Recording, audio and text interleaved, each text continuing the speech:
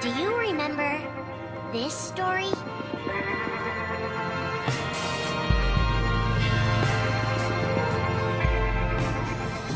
It begins with Sora and his friends Kairi and Riku.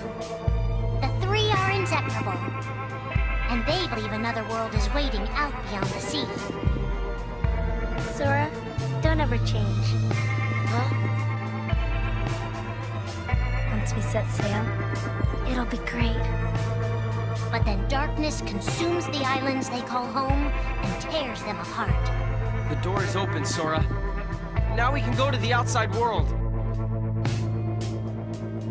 Sora wakes up in an unknown world, and before long he meets two courageous companions. A magician named Donald, and a knight named Goofy. Hey, why don't you come with us? We can go to other worlds on our vessel. They embark on an adventure and make countless friends. They do seem a little different. Where are you from? And a few enemies. Ah, the boy who holds the key. This world will be plunged into darkness. After coming this far, there's no way we're gonna let that happen. Just as Sora is starting to grasp the power of the Keyblade, he comes face to face with his friend, Riku.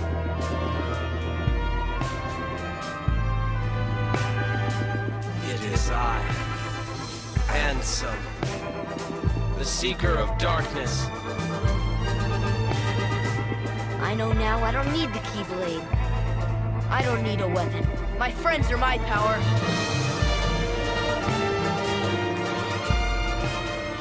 But that's just the beginning of the tale. Little do Sora and his friends realize what fate has in store for them.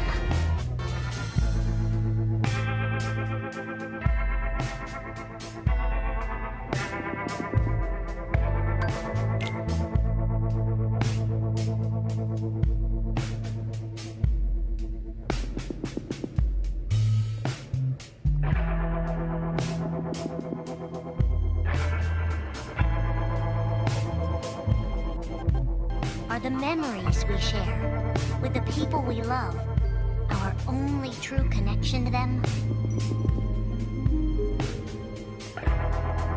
Sora, Donald, and Goofy have been searching for King Mickey and Riku, their friends who were stranded on the other side of the door to darkness. A clue leads them to a mysterious citadel called Castle Oblivion. Riku! You mean Riku's here? Proceed, Sora. To lose and claim anew, or to claim anew only to lose. Sora is determined to press on and look for his friends. But as he climbs, his most precious memories begin to slip away. He is being tricked by Marluxia and a mysterious organization who are trying to make him their puppet. Unaware that the events of his past have been rewritten inside his mind, Sora races to the top of the castle to save a girl named Naminé. Sora, what happened to you? What's that mean? You want me to abandon her? But there, he learns the shocking truth. Even if you come for me,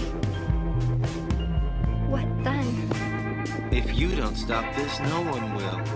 Naminé has special powers, and she's the one who's been changing Sora's memory. Just make it count. The girl you've been trying to protect all this time is really a manipulative witch who shackles people's hearts. Erase my memories. Destroy my heart. I promise. I'll always protect you. You have to believe me. You turn from the truth because your heart is weak. You will never defeat me!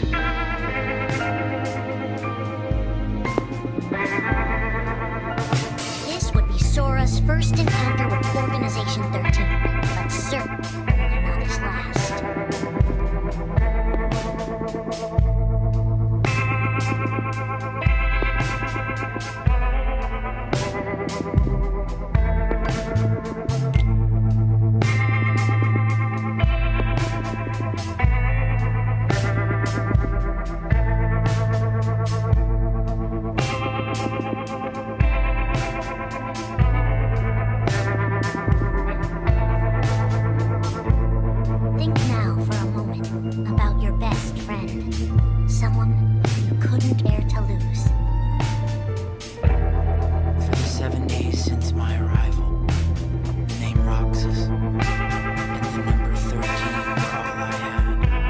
His mind a blank slate, Roxas starts counting the days, determined to never forget anything again. He and his friend Axel go on missions for the organization. Today makes 255.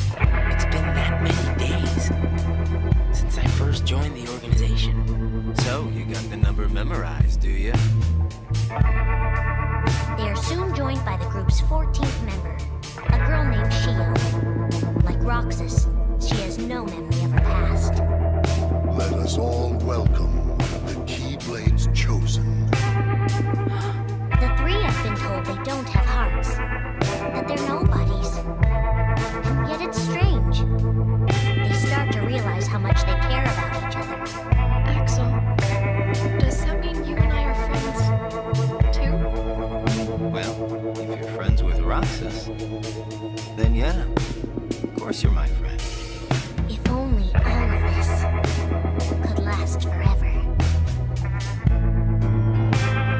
Just give me another chance. We can't afford to take any more chances on you. You were a mistake we never should have made. Shio's darkest secret. Is it that I'm not supposed to exist? Shio is a puppet created to duplicate your powers. Is that she only exists to seize control of Sora's power, the Keyblade's power.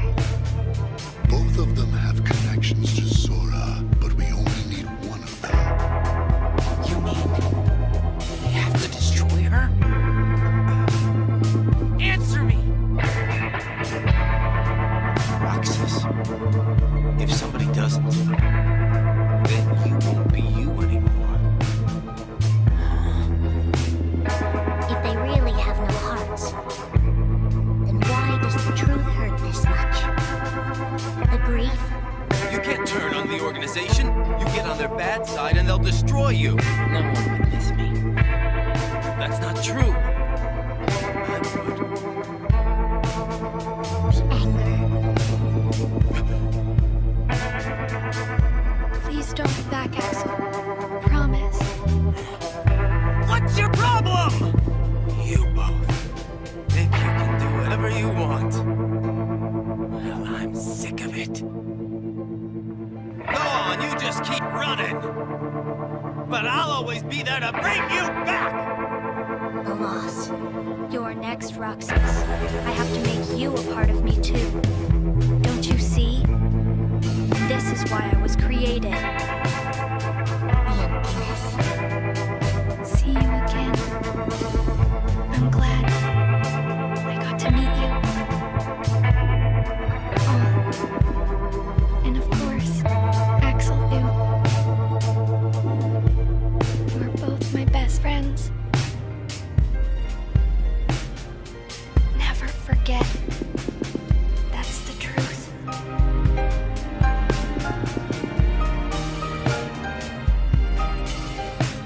But I believe there's hope for them. Don't you? One day they'll be together again.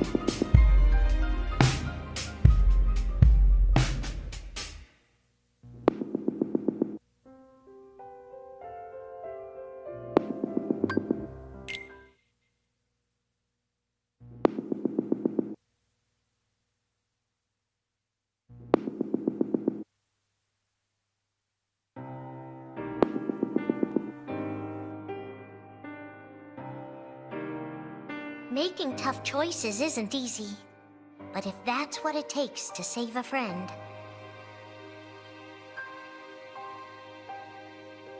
Riku discovers Sora in Castle Oblivion, suspended in a deep sleep. He is faced with a decision. In your heart there is darkness, and in that darkness is Ansem. Riku, please choose. I don't need my heart locked. I'm ready. I'm gonna fight Ansem. You're not gonna lose. I know it.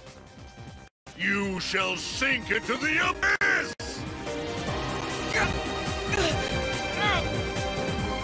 Riku embraces his inner darkness and resolves to carry it toward the light. What are you making me choose now? Between the road to light and the road to darkness. Neither suits me. I'm taking the middle road. Do you mean the Twilight Road to Nightfall? No. It's the road to dawn. In time, Riku crosses paths with Shion, who attacks him with a false Keyblade. Tell me first, why you are dressed as one of us. To make sure my best friend sleeps in peace. I don't know who you're supposed to be, but you can't fight fire with sparks. He learns that Organization 13 is using her and Roxas to drain Sora of his memories and power. Sora's memories are escaping through Sora's nobody into a third person. And now, they're starting to become a part of her. Now, Sora has been put to sleep so that we can piece together his memory. Except... You can't because part of it is inside of me. That means he can't wake up. Yeah. You got it. To save his best friend, Riku prepares for the inevitable.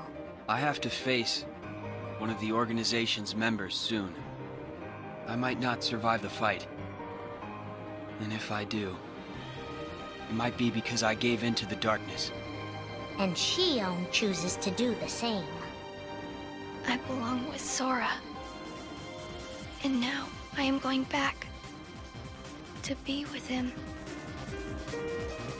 Riku and Roxas clash, both desperate to save a friend.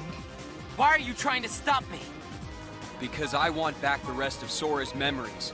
I'll set Kingdom Hearts free. Then everything will be the way it was. She'll come back. And the three of us can be together again. You mean Shion? It's a struggle just to remember the name now. Either way, I can't let you go doing anything crazy. Riku's overpowered and decides not to hold his darkness back any longer. You've left me with no other choice. What? I have to release the power in my heart. The dark power that I've been holding back, even if it changes me forever.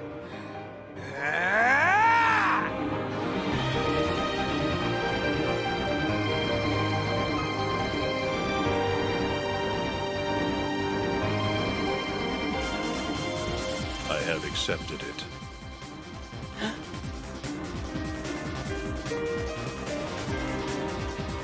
Each fork in the road shapes who we are, but Riku won't look back. Not while his friends need him.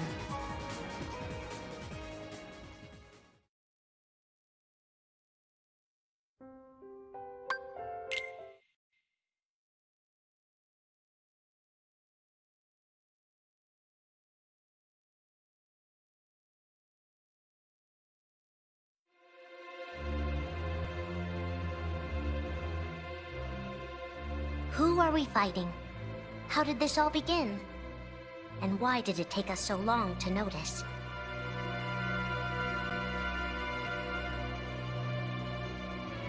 As a Keyblade master, Xehanort had a gift like few others. Ansem. Or Xehanort. You used to be a Keyblade wielder.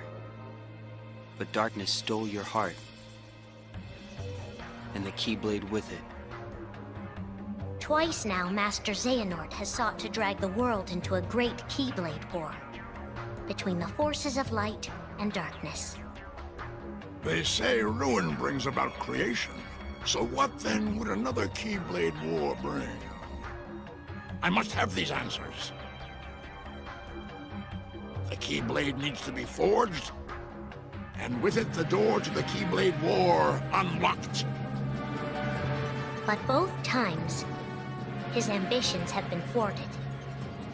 In his first attempt, he divided a boy's heart into two beings, a pure light named Ventus, and a pure darkness named Vanitas. The two were to clash and forge a relic known as the Keyblade. Empty creature from Ventus Riven. To you, the name Vanitas shall be given. So what are you waiting for?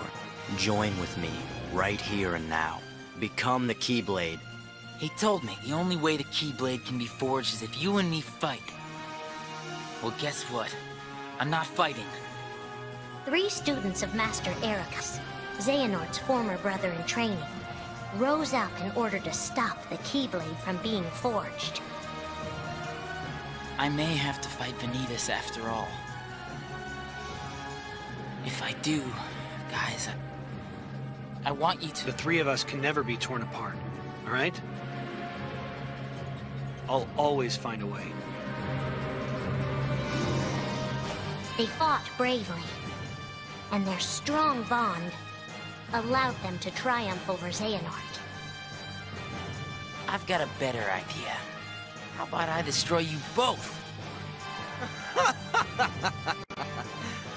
The Keyblade is made of your heart too, idiot. If you destroy it, your heart will vanish forever. Whatever it takes. Anything to save Terra and Aqua. But all 3 paid a terrible price, and their destinies were sealed. The destruction of the Keyblade plunged Ventus into a deep sleep. Aqua sacrificed herself to the realm of darkness to save Terra. And by the time he was found, Terra was going by a different name. Xehanort. Master Xehanort's second attempt to start the Keyblade War involved pitting 7 pure lights against 13 darknesses. His heart and body acted separately. His heart, Ansem, manipulated Riku and Maleficent into capturing the 7 pure lights he needed, the Princesses of Heart. His body, Xemnas, founded Organization 13, who would serve as the 13 Darknesses. But his plans were dashed by Sora and his friends, who defeated Ansem and Xemnas. Light! But why?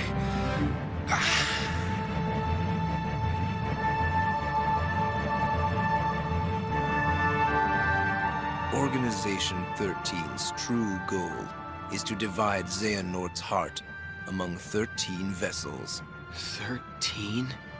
Xehanorts? What is... The real Organization 13. Now, Master Xehanort has warned of a 3rd attempt to start his war.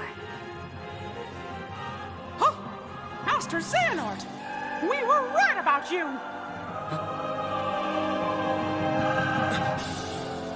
All of this was decided. My 12 selves would welcome me on this day, when I would return a complete person. It is the future which lies beyond my sight.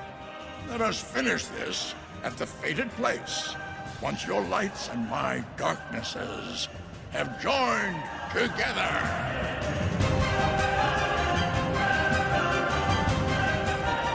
13 darknesses, 7 lights.